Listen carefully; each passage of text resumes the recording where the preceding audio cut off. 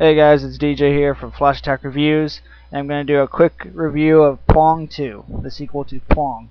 Now Pwong is like Pong, but on crack. The sound in this game is great.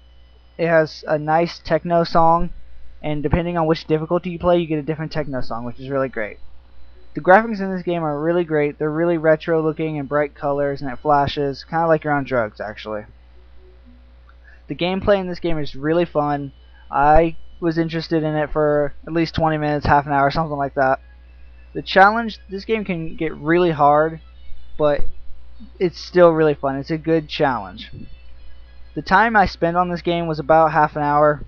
I could play probably for longer, just depends on how much time I need to spend. There are 3 different difficulties. There's normal, which also has easy, medium, and hard, extreme, and insane. In normal, it starts off slow and gets quite a bit faster.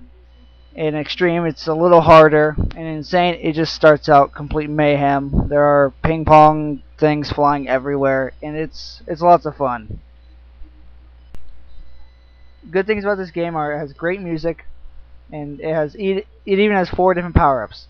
There's sticky, where the balls stick to the paddle, and then later just shoot off. Laser, where you can shoot paddles.